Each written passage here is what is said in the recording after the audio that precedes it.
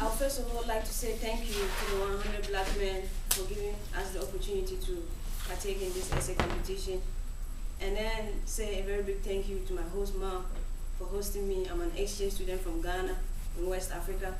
And she volunteered to host me for a whole 10 months.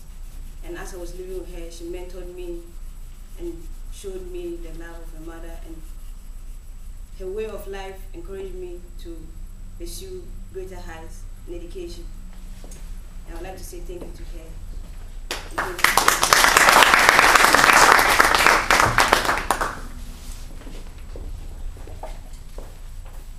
The biography of Shirley Chisholm.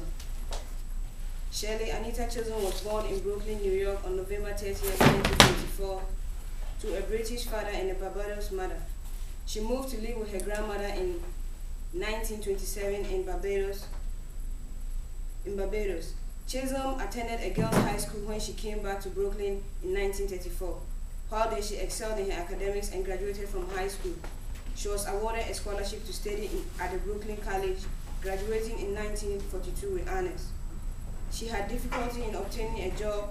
Companies continued to turn her down, even with her qualification and good academic standards. After several disappointments, she was finally given a job at the Mount Calvary Center in Harlem, and later as a director of school for early childhood education.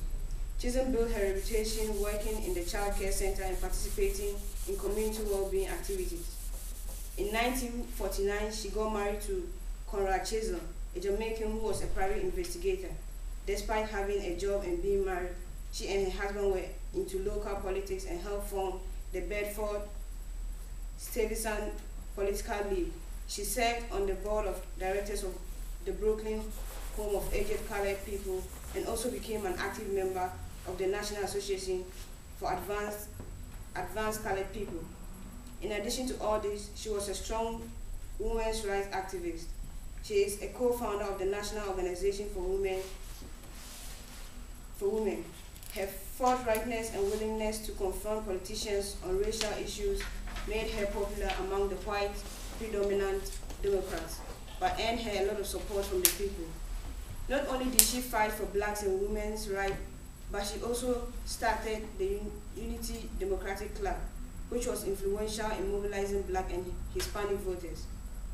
In 1964, she spearheaded a campaign for the seat of the New York State Assembly on her own against the support and wishes of other Democrats. She won the election from 1964 to 1968, proposed a bill for states to aid daycare centers. She was also a co-founder of the Search for Elevation, Education, and Knowledge. It was passed in 1964 and sought to reach out to students who lack the necessary academic and financial requirements to be in colleges and universities by providing them with remedial classes and scholarships. In 1968, Shirley Chisholm became the first black woman to go to Congress and attain such a high position in government. In 1970, she was elected to her second term in office. Her outgoing nature, but brave and intelligent attitude made her a sought-after public seeker. Later, in January 25, 1972, she announced her candidacy for presidency, but she lost to George S. McGovern. Nevertheless, the loss of presidential election did not stop her. She won the congressional election and returned to the House.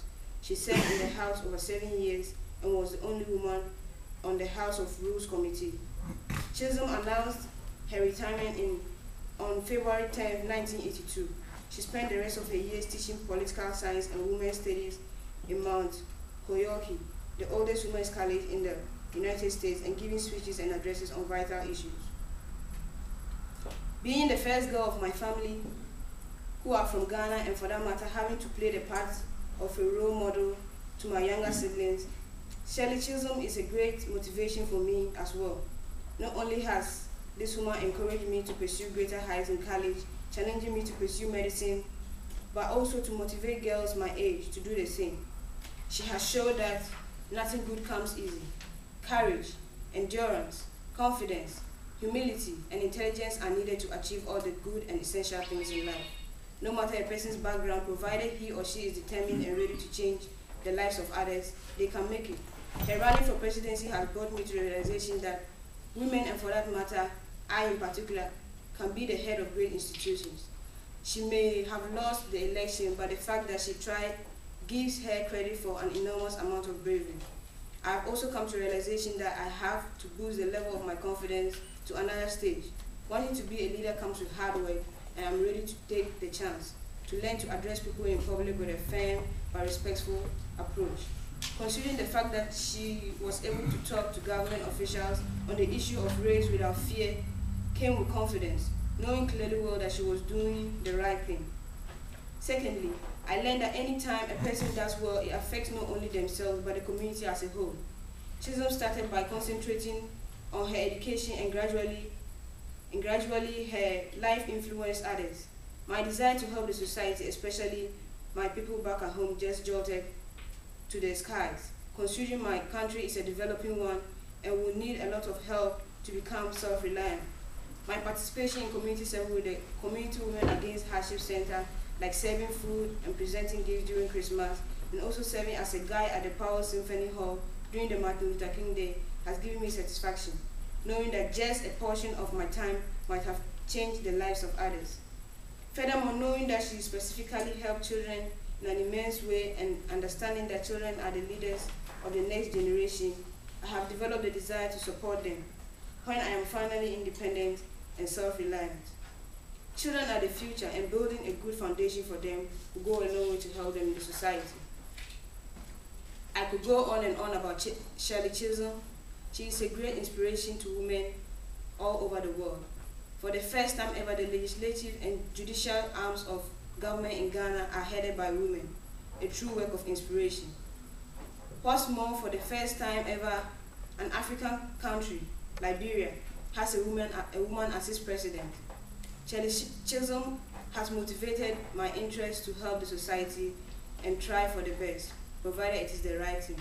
Her resilience and need to fight for women's rights made her who she is. A legacy. Thank you. All right, let's give Jessica a big round of applause.